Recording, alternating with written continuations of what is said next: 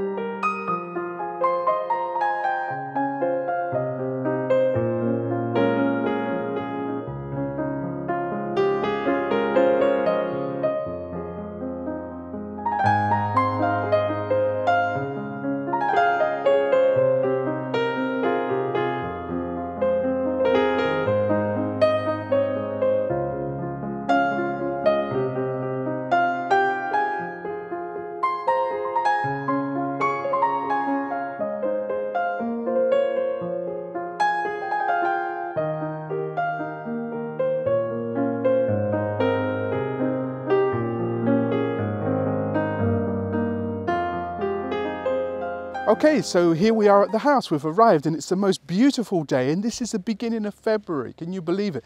Beautiful blue skies, sunshine, and it's a beautiful setting.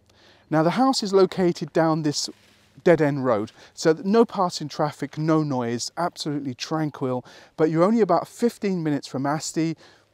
Good distance to Torino. I'll put the distances here, and to Alba as well.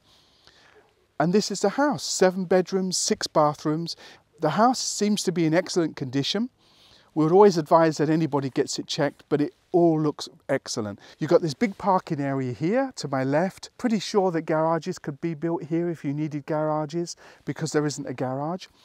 The house is divided into 2 parts. You've got this main section here, which has 3 rental rooms with bathrooms. And then on this side, you have the private area. And we'll have a look in there as well and give you all the details of what's in there as well.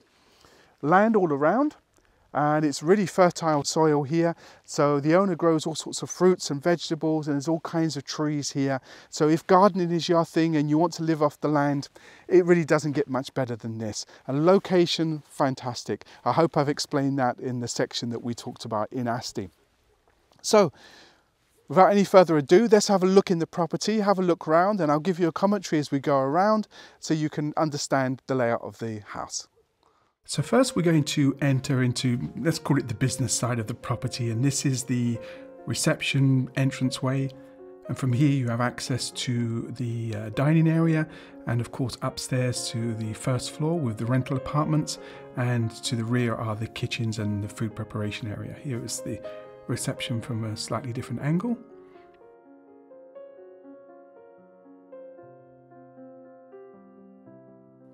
And then we can move into this, it's a beautiful dining room actually. You can notice some of the features straight away, like the open fireplace, the beautiful brick vaulted ceilings, and everything is in really nice conditions. Someone might choose to make some changes. For example, I don't think the lights fit so well, and maybe some color changes, but other than these things, it's really, really decent. I mean, look at that ceiling, that's been really carefully restored. And then through here we have the entranceway, another entranceway, maybe for guests straight to the restaurant and the cloakroom, and this leads into the dining room.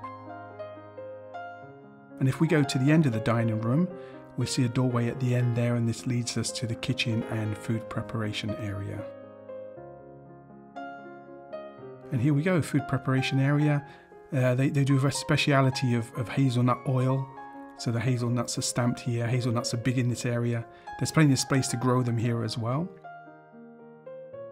And then the industrial kitchen, and all of this is included in the price of the property.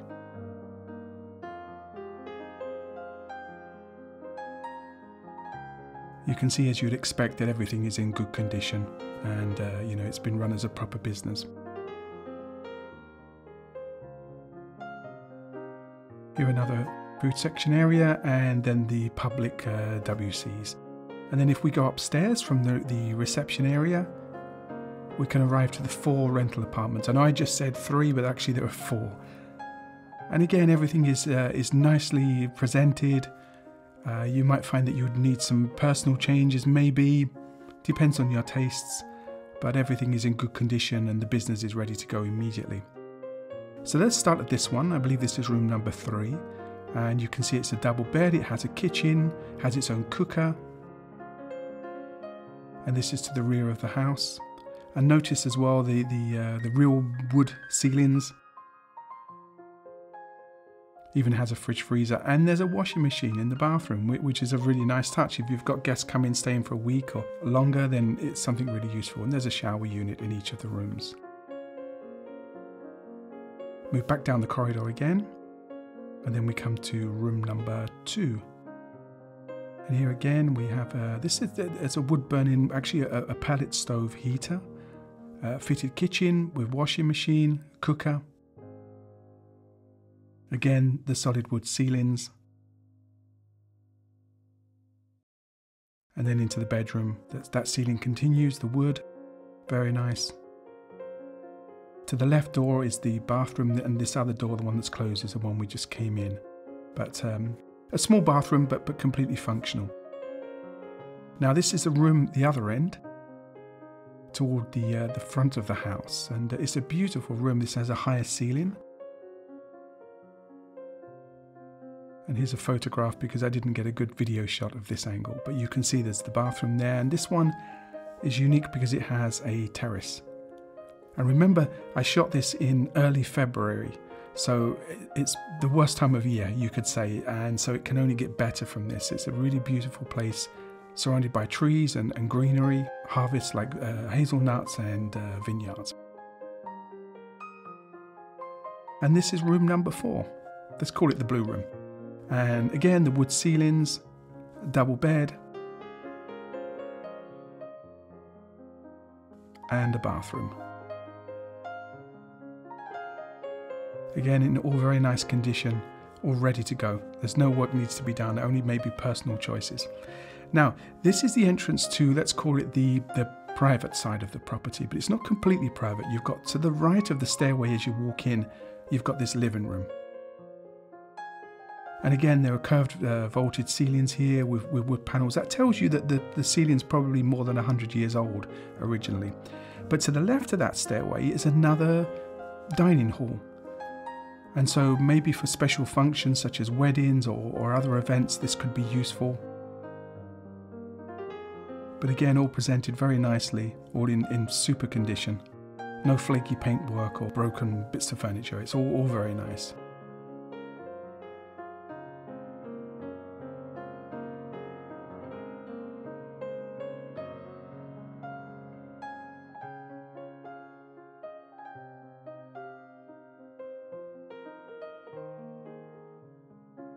We can then go up the stairs and leads to this long hallway. And here we'll go to the end first, and this is the bathroom on this floor.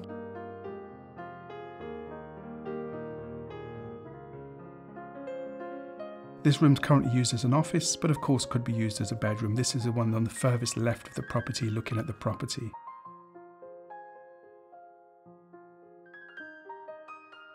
The bathroom, and it has the usual things: a shower, sink, toilet, bidet. Back down the hallway toward the stairs, there's our stairway there, but just to the right of this is another room which is currently used as a laundry and a bit of a storeroom.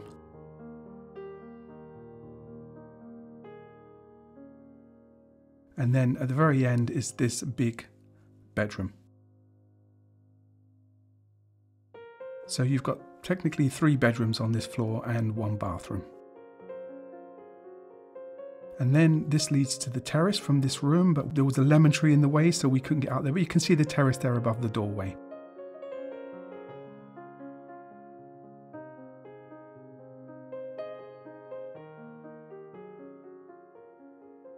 You can see there's this lovely gazebo as well.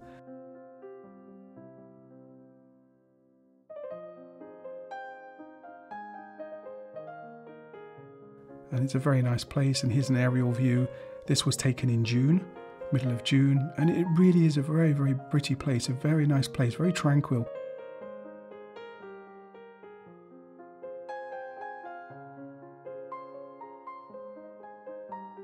Just down the road there's a bakery, a very good bakery actually, very nice people. There's a few neighbours, but you know, there's no problems in these areas. People get on really well, and that's the property.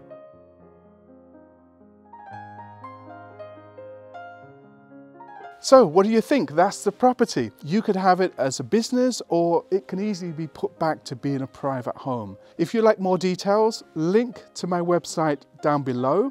Thank you so much for watching. Click subscribe if you haven't already. Thank you if you already have, and click like. That will really help us. So thank you for your time. Look forward to seeing you in the next one.